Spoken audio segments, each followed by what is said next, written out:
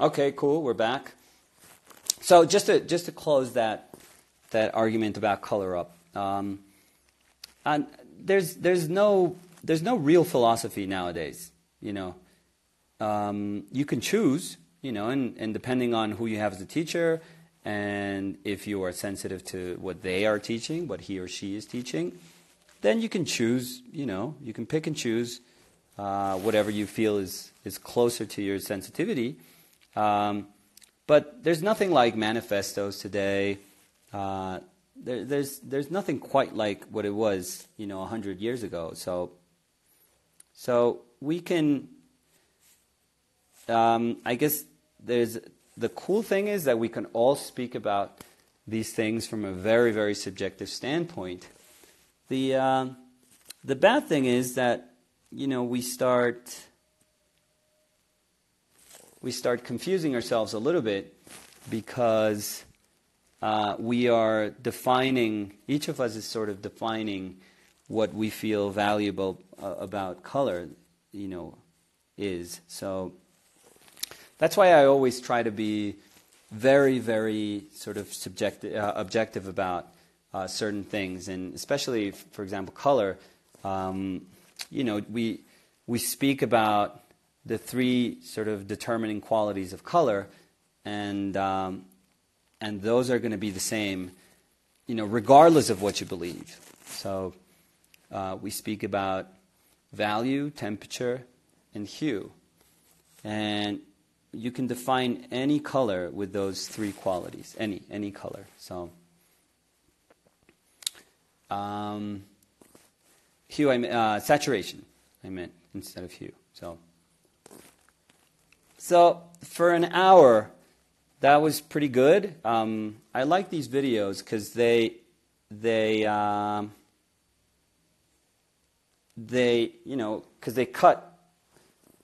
automatically cut themselves when they stop when you've been working for an hour, and it gives you an idea of what you are supposed to be getting to in an hour.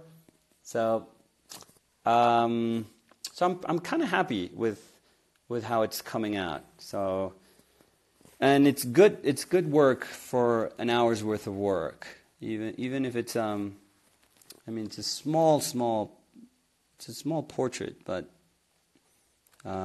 it's cool for the time we have. So let me go to that ear. Try to make that ear really interesting. Okay.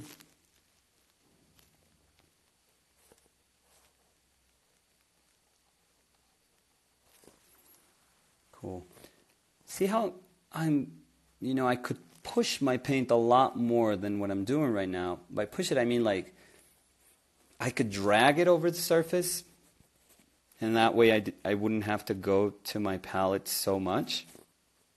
But when I push myself to constantly go back to my palette, I'm also making myself understand that the decisions that I'm trying to put down with color are very, very particular. They're very, very specific to a certain area of the painting, which means that they obey very specific relationships with the colors that are surrounding it. So by going back to my palette constantly, it's annoying because you have to charge up your brush every single time, but you're thinking about something. You're not just painting blindly. You're not just moving your brush around. You are thinking constantly of what was it that you wanted to solve, what prompted you to go to your palette, what are you trying to solve, how you're, what colors you're mixing so that you can attempt to solve it, and then as soon as you put it down, how well did you execute it? Did it work? Did it did it have an effect on the whole of a painting? And I always try to do that Because in theory, every single decision we make has to do something. It has to say something. Or else, why did we take it? If it was a decision and we deemed it important for our painting, why did we make it? You know, if you feel like you're making an important decision and you put it down and nothing happens to your painting, then there's probably something off, something wrong with that. So, I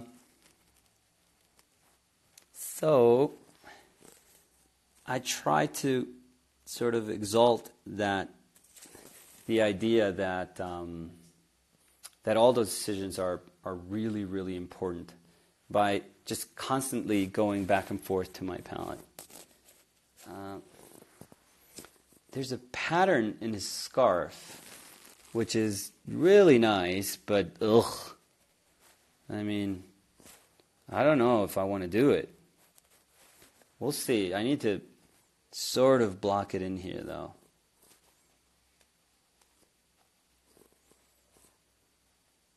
It's kind of cooler a little bit, so I'm using that.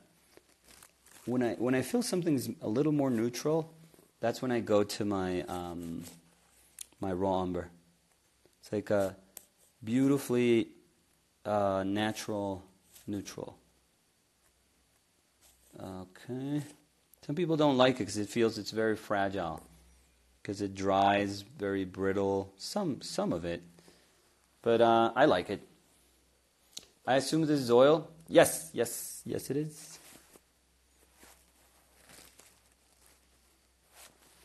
Yeah, I have to do one of those.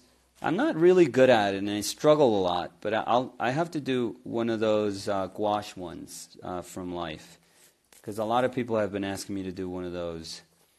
And again, I have no issues with doing one of those, but I do struggle because it doesn't come naturally. So, Nicholas, have you ever tried to recreate painting from your childhood? I mean, the ones that you did as a child.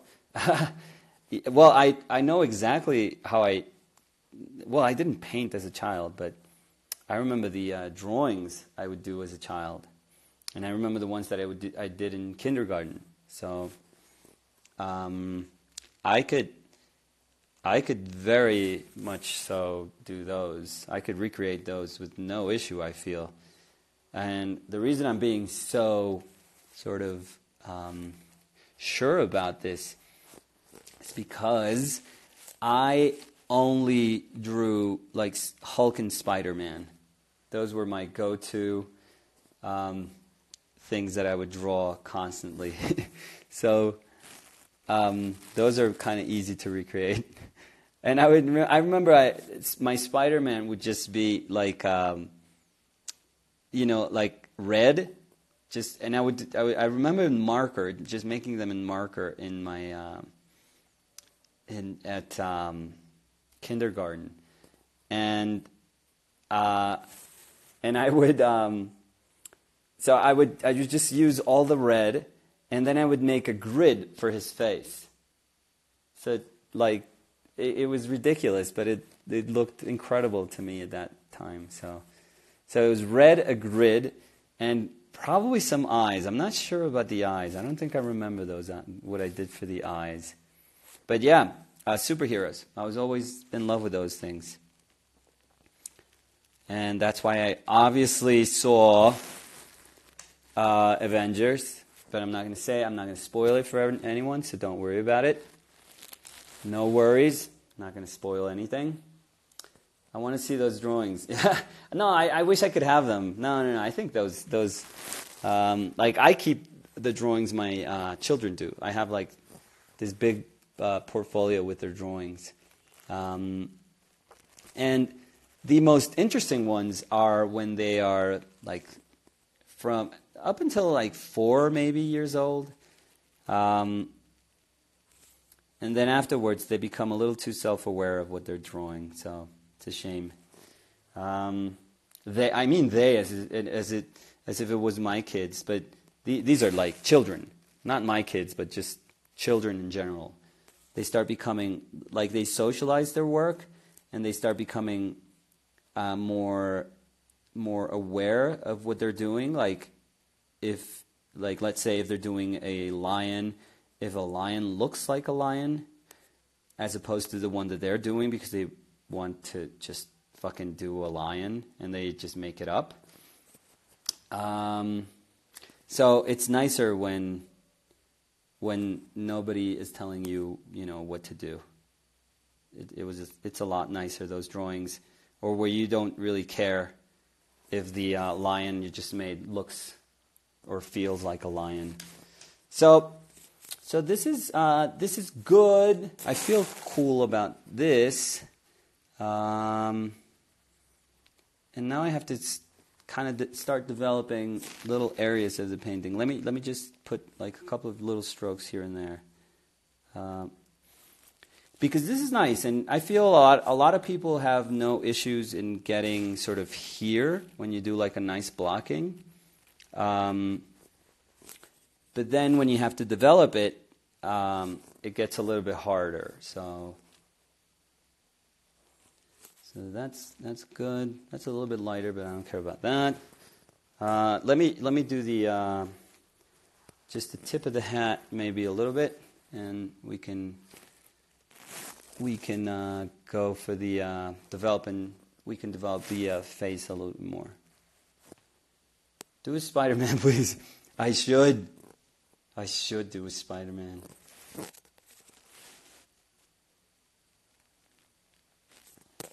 Or a Hulk. Yeah, Hulk is awesome. He's my favorite. I've loved him since I was a kid. Just like dumb superhuman strength. That's perfect. That's just perfect. So this is cooler. I really like that color right there. Why did you choose the red background? The chairs in the bus, I could lie. I could bullshit this so much. But no, the chairs in the bus here in Bogota, well, it depends what sort of buses you take, but they are red.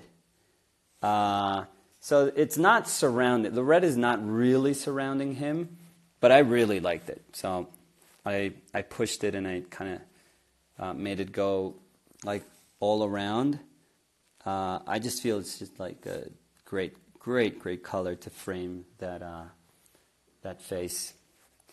So that light coming from left to right feels a lot stronger from the one that's kind of filling from right to left.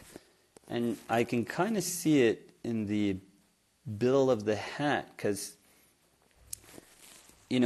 that light goes up to there, and then this is very, very subtle. There's a very subtle light there. Nothing like too big. So that's good.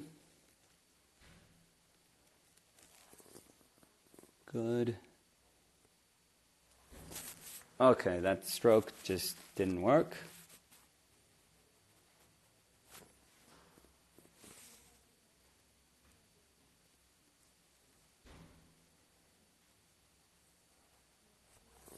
Those are the hardest strokes, the ones that you have to, there's a softness to them, and you still want to use that bristle brush, but ugh.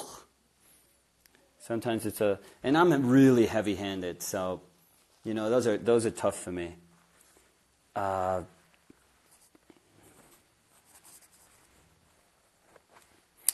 So this is, the reason I don't use solvent is because I wipe my brush. This is what my rag kind of looks like. All the times that I've been kind of cleaning my brush. So you can use a few brushes, but you have to be cleaning them constantly. Ever tried walnut oil as a medium? Just walnut oil? I mean, no solvent, just walnut oil? I don't think I've ever used just solely oil as a medium. Honestly, it wouldn't work. Maybe for alla prima painting, maybe. But if you're developing a painting in layers, it would be impossible. Oil is like impossible to manage, just straight oil. And reason is like super simple because it's a wonderful vehicle for your paint, but it's horrible in terms of adherence. So when you try to put oil on top of a painting that already has oil, oof, it beads up like crazy. So no, I've used, in terms of traditional mediums, I've used stand or sun thickened. But I mean, I used cold pressed, and I did use a bunch of them also. And I used, how do you say that one? The one that dries, like, it stays open for so long. I know it in Spanish, but I don't remember. What's it called in English? Ugh, the one that Skip Lipke uses. You know, it's a super. It dries really slow. I mean, they're all drying oils. You have to use drying oils, but this one dries super slow. Please tell us your favorite painter. I don't know. Rembrandt, maybe? Yeah, probably. I always go back to him, and he always surprises me. So, yeah. I mean, I have a bunch of contemporary painters that I really like, but if I think about Rembrandt, he's better than everyone. Yeah. Poppy seed? Is it poppy seed? Maybe. Adormidera, aceite de adormidera. Es que no me acuerdo. No me acuerdo cómo es que se dice.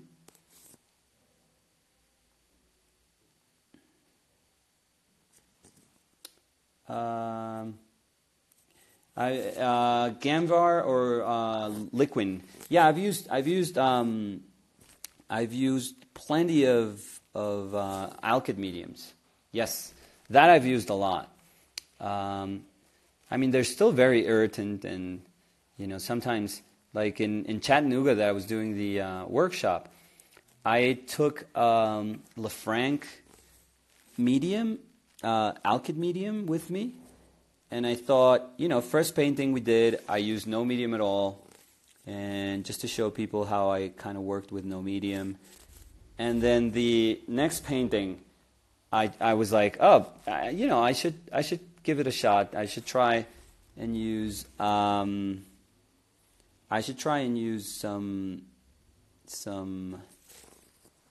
alkyd medium.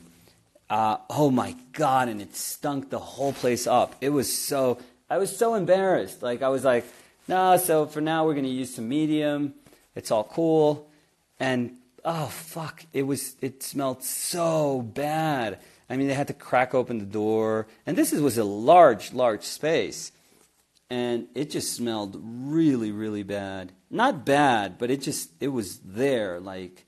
And a lot of people today are very, very conscious of the stuff they use. And some people were like, I mean, I know they were being like really respectful, so they didn't say anything to me. But I could tell they were like, oh my God, what is he using? So no. So we're not using. And for my workshops, no, forget it. Just paint, straight paint. It's totally fine. Not using medium anymore. So. The model comes from a photograph? Yes. Yeah, we would have done a lot of rest. We would have had to, make him rest many, many poses ago. So.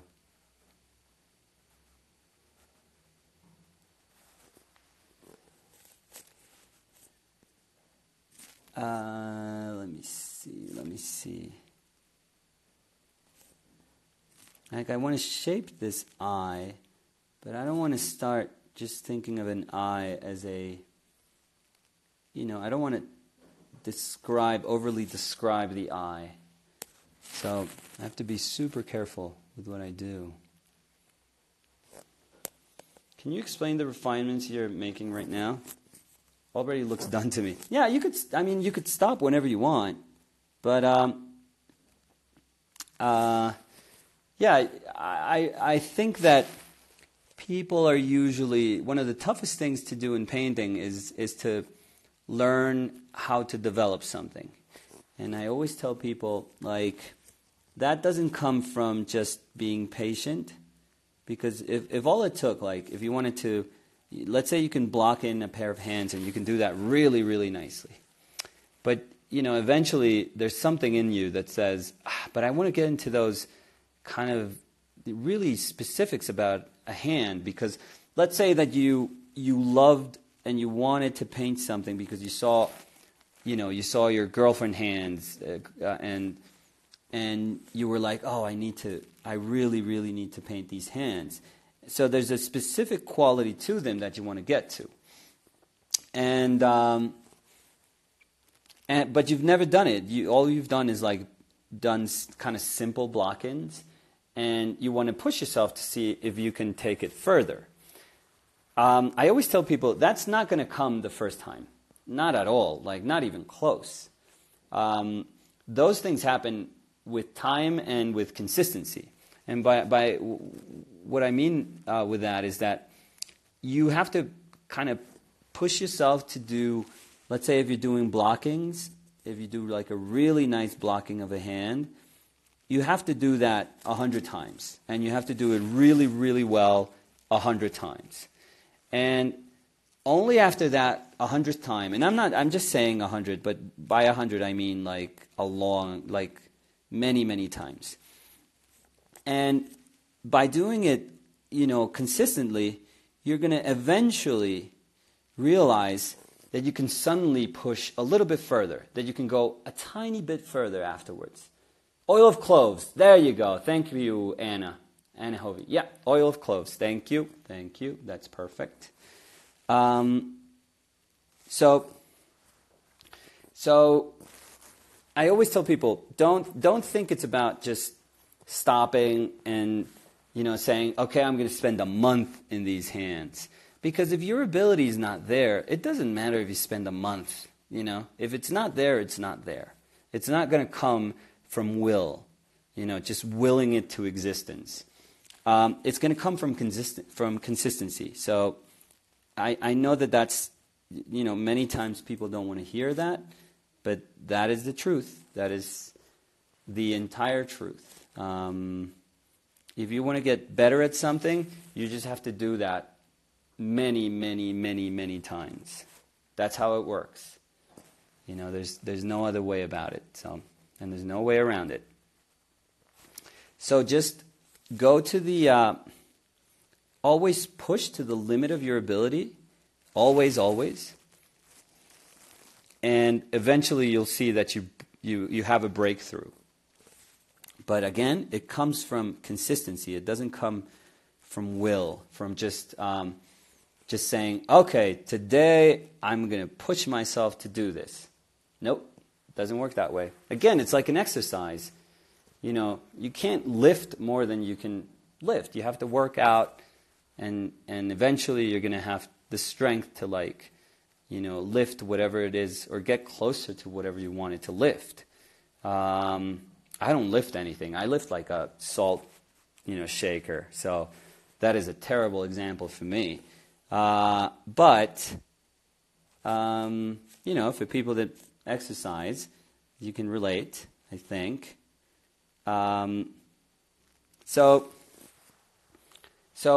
Again, just to reiterate, consistency. Do it again and again and again and again and again. That's the only way. And push yourself. Don't get comfortable. Don't ever get comfortable. If you realize that you've been painting like models with the same skin tone, have somebody that's different over. If they were all like African American, have an Asian American over. And I'm not being racist. Hopefully, please don't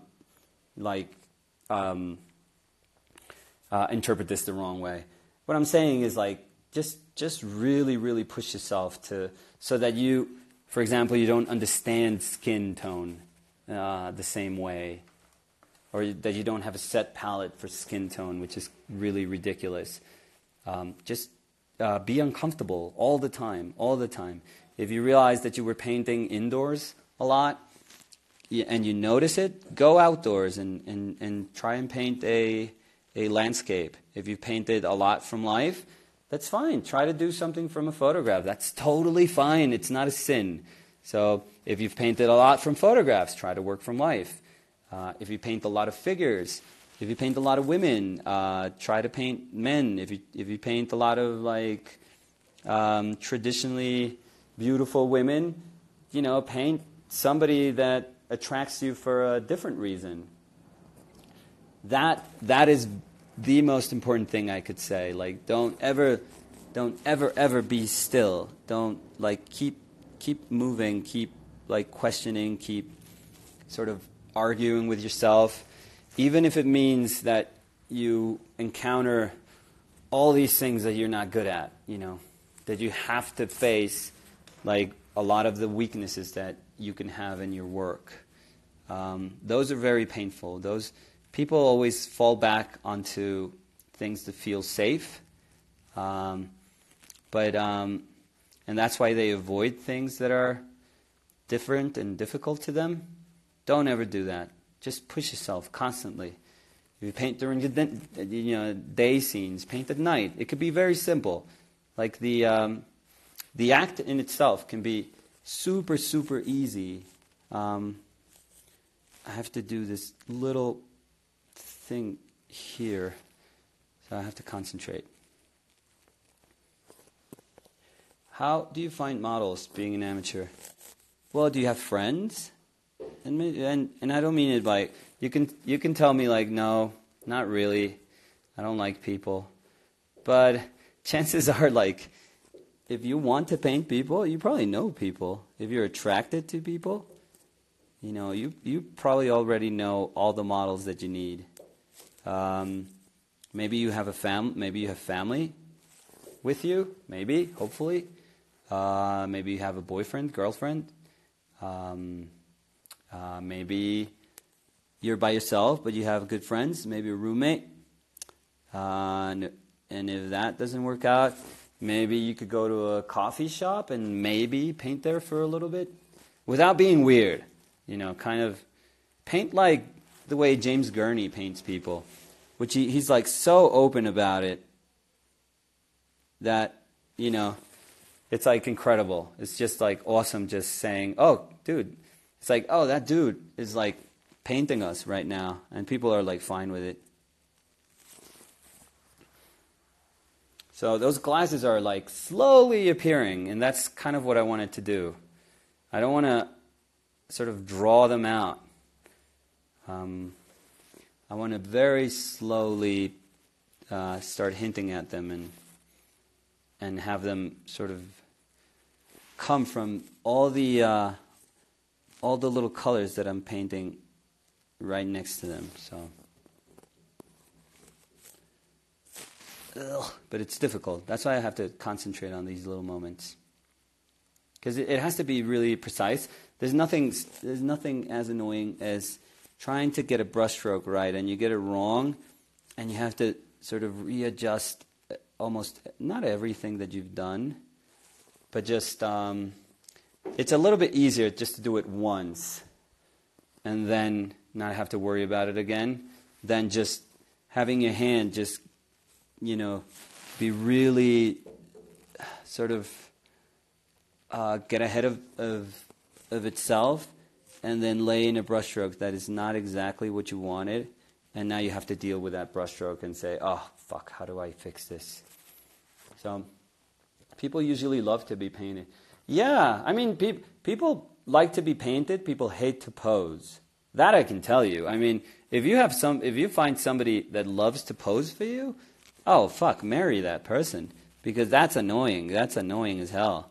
I don't even like to do it. I'm totally aware of how painful it can be posing from life.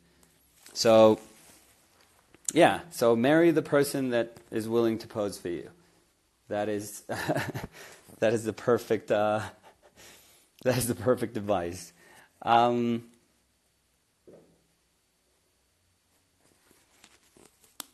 Let's see. So it's getting better. It's getting a little bit better. I love to pose. Oh, there you go. So Mary, everyone, just Camila Oberman, she is looking for somebody, clearly. So you can marry her. Anyone? Just, I think she accepts DMs. So just like constantly DM her, please. Send her pictures. Nothing nasty, like nothing. Don't be creepy. But please send her a ton of pictures. People that are interested in marrying her, just please send her a ton of pictures. Again, nothing weird. She'll block you. She'll, yes, just hopefully a lot of suitors out there, and hopefully a ton of pictures, please. And then Camila can send me the best man, or woman, I don't know, and I can make a painting of that person. So I'm totally committed to this. That is going to be my show. That is my show. I didn't have a clue what I wanted to do for my show in October. Now I know, and it's going to be called Camila. Just Camila. Yeah, simple, straight, So please, everyone, no husband, please. What do you mean no husbands, please? You don't want to... What are you talking about? I thought we had, I thought everything was like super clear. I was saying, oh, you should marry the person who likes to pose. And you should totally be into that person that likes to pose. And nobody told you. Like, you were the one who's like, I pose. I love to pose. That means I want to get married. That instantly means I want to get married. In the context of the conversation we were having, like, I'm sorry, but qué horror. Además, si no me frenan, Camila, si no me frenan, yo sigo. Mi problema es que siempre sigo. No sé cuándo parar. Entonces, sin casarme, por favor. Camila no está lista para casarse. Bueno, por favor. Respeten. Falta de respeto, Dios mío. Qué pena, Camila. Por favor, Camila, me cuentas si después te inundan tu coso. O sea, si te tienes que cambiar de usuario, si tienes que ir del país, me avisas, por favor.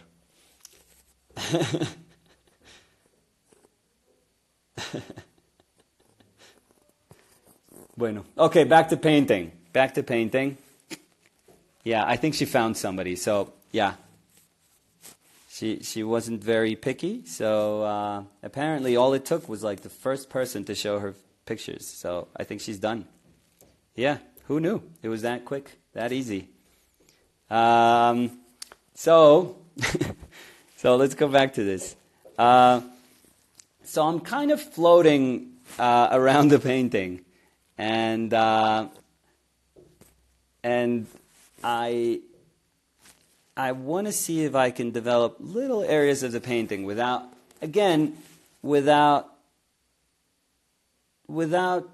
sort of ruining that nice blocking that I got from laying color against color. Because I did like it. I usually really like the way my blockings sort of come out. Like the first, let's say in this one, like that first hour of the painting, sometimes I'm very, very attracted to that first hour.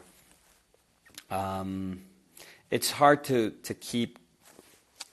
sort of keep that painting going with the same energy that you have in that first moment. So I'm always very aware of it. And sometimes, like with one painting that I don't know if you guys remember, the one of the girl with the green background, the one of Helen. I stopped because I really wanted to keep that experience of painting that really quickly. I wanted to hold on to that. So at times, it doesn't mean that I have to do that all the time. At times, there's little specifics that I want to get to. I mean, without making the painting precious. That's been my approach with these paintings in the sketchbook. It's just about being sort of bold and answering to that call that we sometimes have. And the whole point of this being a place, I was going to say a sketchbook, but it's not really a sketchbook. It's a place where I give myself the chance to do it. And the whole reason of me wanting to print this as a book is because I feel that that's super, super important, that we have a place like that.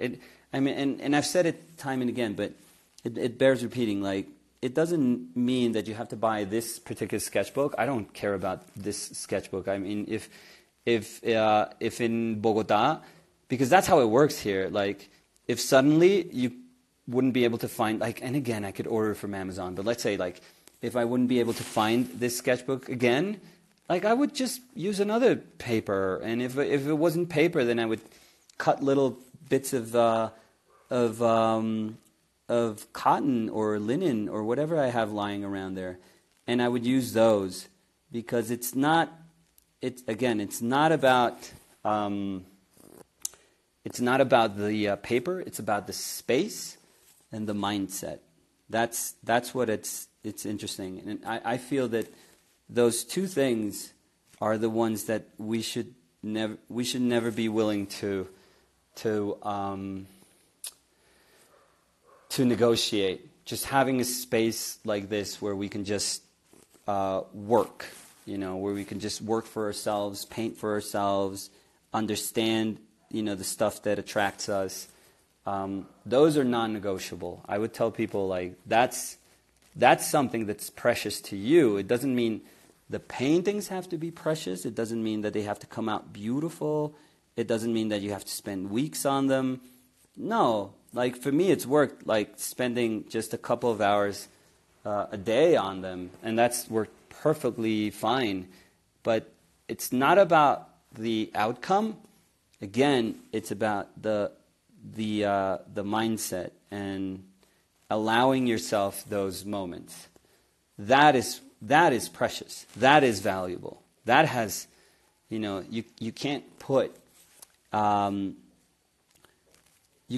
value to that. That is priceless. So find the space that works for you. I've been wanting to sort of push people to just find what this means for me, and how this has been so helpful to me. I've been wanting to push people to find it within their own sort of practice.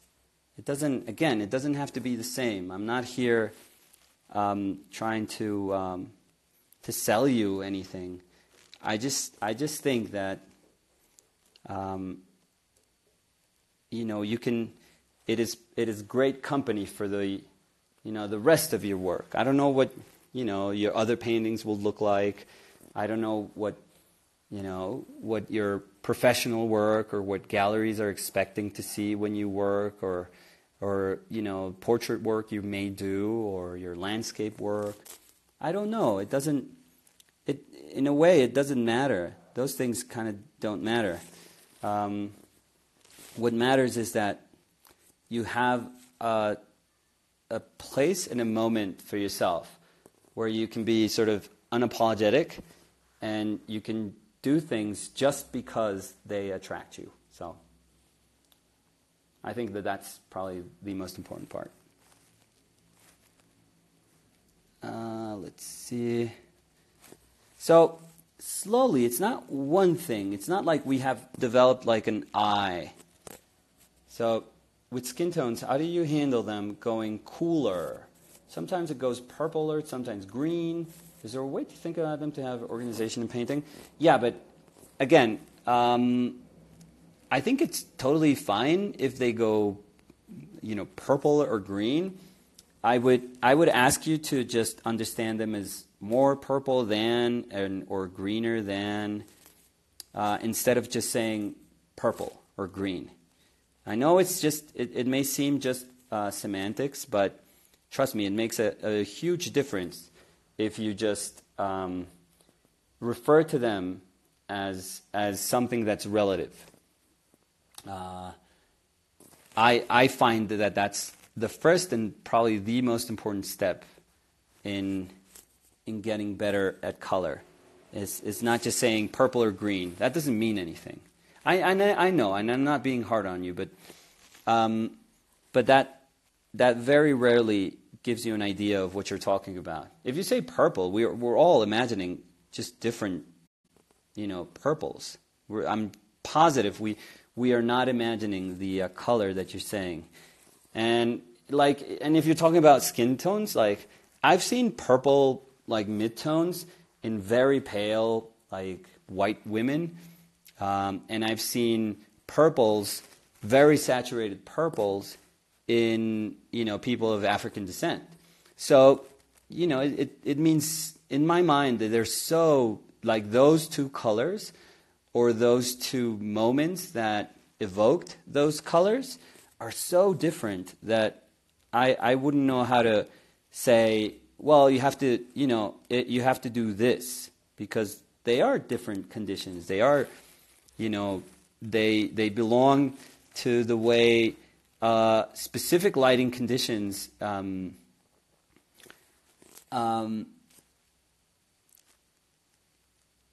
have you perceive form differently depending on who the model is and what time of day it is, what temperature of light you're using.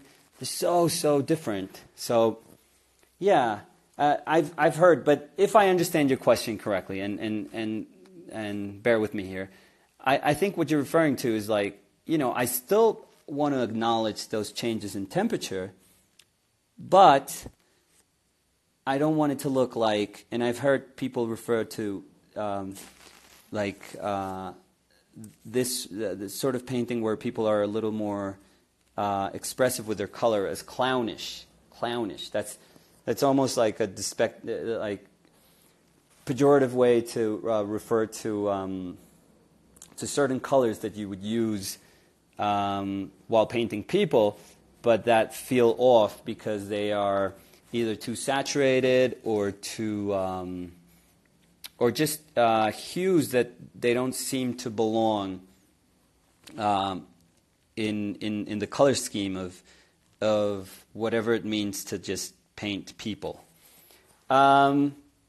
If that's the case, then I would say, I don't know. I mean, I've heard that regarding my own work. It's like, well, that looks a little clownish. That's a little, and boof, I don't, I take that with like a grain of salt, because one of my favorite paintings is that green stripe that Matisse did, the portrait that's called like the green stripe, the portrait of his wife, that it has this green. In my case, where the two lights meet, it's very warm and dark. In Matisse's painting, it was a green. It was a very, very sort of saturated green. There's no, there's no other way around it. And I love that painting. I absolutely love that painting. So, I can't understand the argument of a color feeling clownish. It just doesn't really make sense to me. So, if I see a green, what I do, like in the sense that you're describing it, like you're saying a green or a purple, and just to finish this, again, I would try never to think of them as green or purple. Again, I would say greener than or more purple than, whatever else I was trying to I was basing my judgment on. But if I see it, sometimes it's like, wow, that green or that purple looks so amazing. And my question is always to like students is like, well, you're clearly moved by it. How amazing is it to you? And maybe it's like, I can't stop looking at it. It just feels like an emerald green. It feels incredible. And I was like, well, if you feel super strongly about it, then paint it. tell people that you felt strongly about that color that you're perceiving. Because, chances are people don't get to see those colors the way you do. So the only way you're going to be able to convey how much that color moved you is by really painting it. By really, really painting it. So now how much do you want to push it? That's totally up to you. If you're mildly taken by that color, then, you probably control it. If you're aware of it, but you feel that it's sort of a trap, and you feel that your painting has to be about the control you have within your palette and the way you understand or interpret skin tones, whatever that means. I'm not sure what that means. But then that's totally cool. You are the one that has to understand how you define, your sort of philosophy when you see how you understand the things that you perceive, and how then you eventually interpret them through painting. So, but that's a very exciting journey, because that journey is very different for all of us. So, don't be scared of that.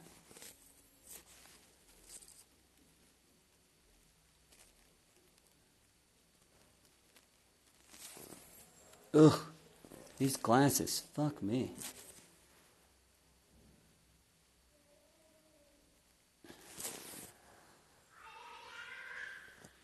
Okay, that looks better. There's a kid screaming outside. Perfect.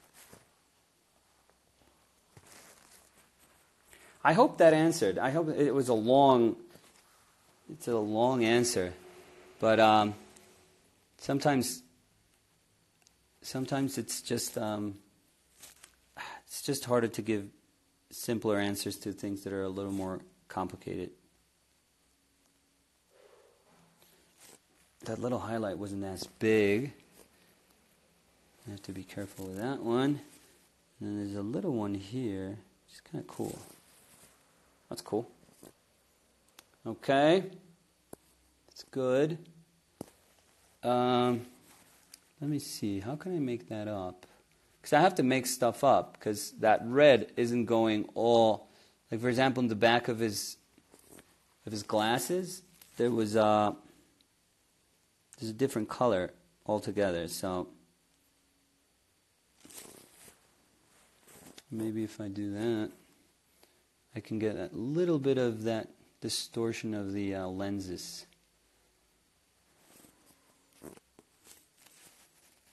Just a little bit here. Okay, cool. So that's good. It's looking okay. Let's see.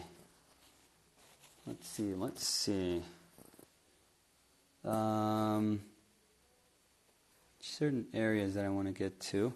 But, see, I had to go, when I wanted to, I blocked in I hate when I speak like Trump. I start a sentence, but I'm painting, and I never finish it. I never finish my thoughts. That's terrible. So, when I started painting, when I started blocking in my light, I used a bristle. And now I'm using this tiny little sort of Kolinsky brush, this sable brush. And the reason is it's the only way I can develop the painting further.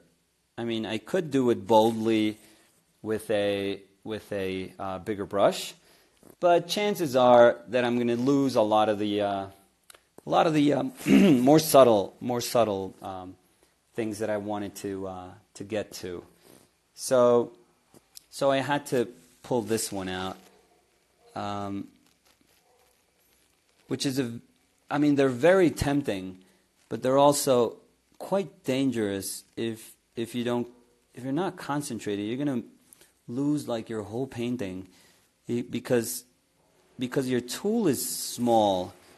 You start convincing yourself that you have to work tiny now. And, as soon as you start working really small,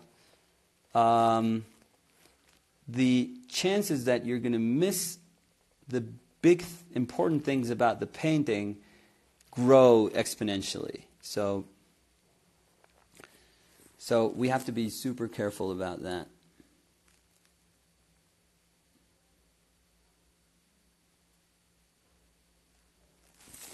I'm realizing that because I distorted one side of the lens, because I wanted to push it, now both lenses look different. But I'm willing to sacrifice that in order to have that weird looking lens, like distortion on that lens.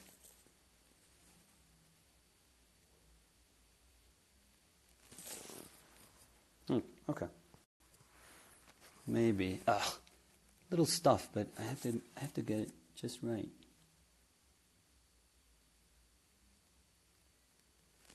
Okay, that's better. A little bit.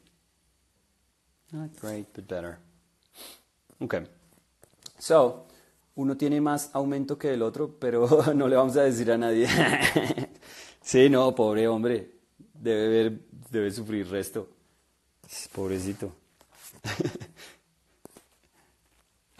So I still want to get to some areas of the painting that, like in his face, didn't really develop, like his jaw. I blocked it in, but I wasn't careful with my placement of those brush strokes. So this is a lot. Just that plane there is a lot better. And then there's this one here, which is nice, and it goes a little lighter underneath. I love how I narrate my brushes, but the thing is, if I narrate it, I know it sounds stupid. It feels like I'm talking about meerkats or something, and I'm hidden like underneath a rock, and I'm like the baby meerkat.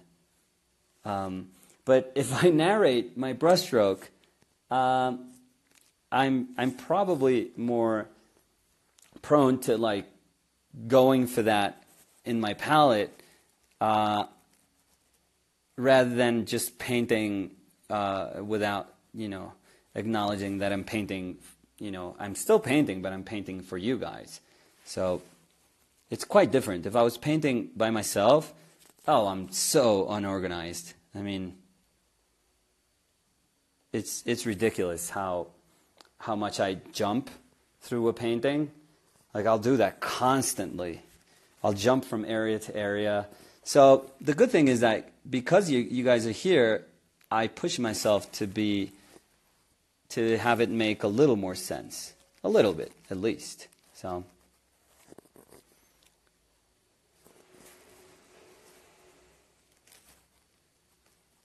okay. This plane of his hat. Cool. We can get to this side also.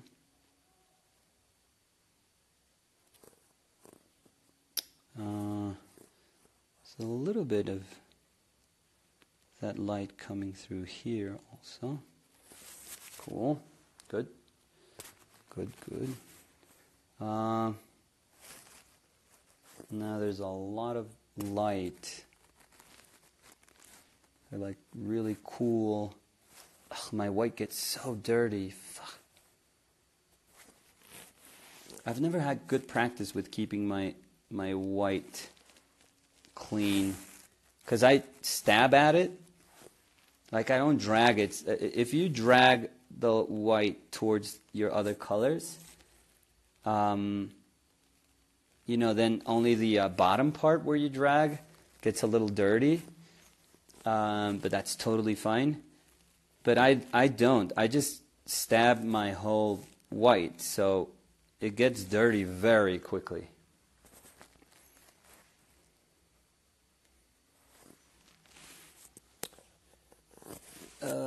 Let's let's see.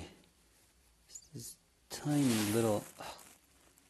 This is what I meant by it getting dirt. It's gonna probably get dirty with that red. Shit.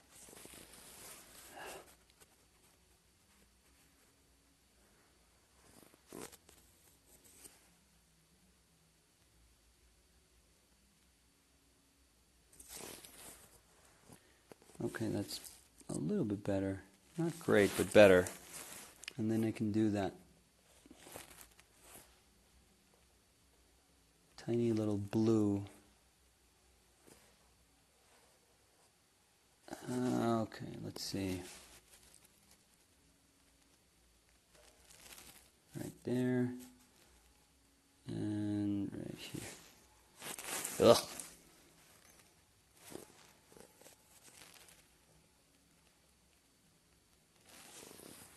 Cool. I don't know what to do with this, with the thing that he has in here. So it looks really cool, but I don't know. Ordenadito. No, yo soy re desordenado. Pintando yo, terrible. A ver. Let's try to do that. The little thing. It's like a motorcycle thing on his cap, like a patch. Let's see. So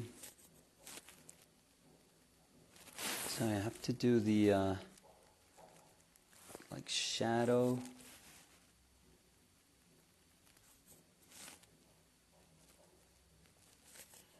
I don't want it to be perfect because if it's too overly drawn, then it looks out of place with the rest of the painting.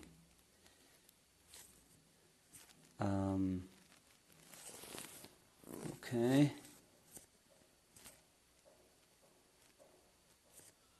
Okay. So bike there, like a motorcycle, weird motorcycle. Not weird, just kind of ugly.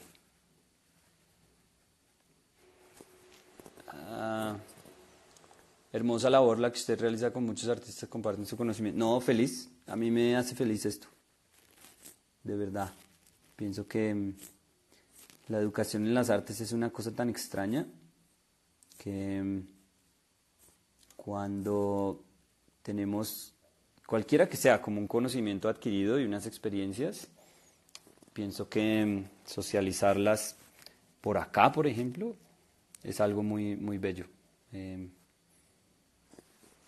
Pienso que combate todo eso, todos los costos tan exagerados de la educación en el mundo cuando uno quiere estudiar arte.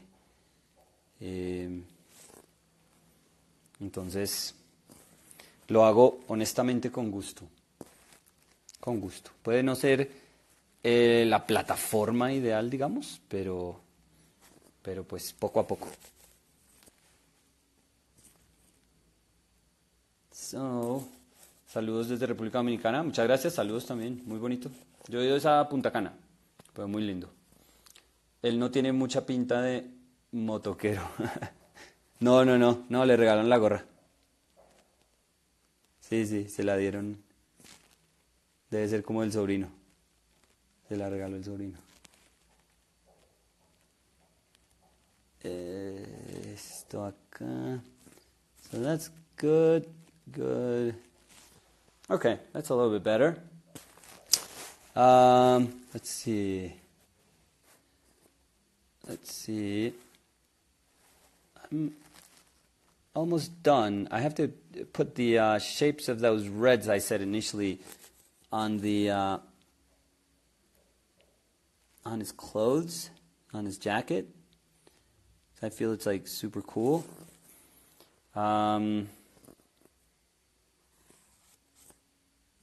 Let's see. There we go. Which I feel that they're awesome. So let me see if I can put them down. I mean, it's only the purpose it's going to serve is just to integrate him with the background. That's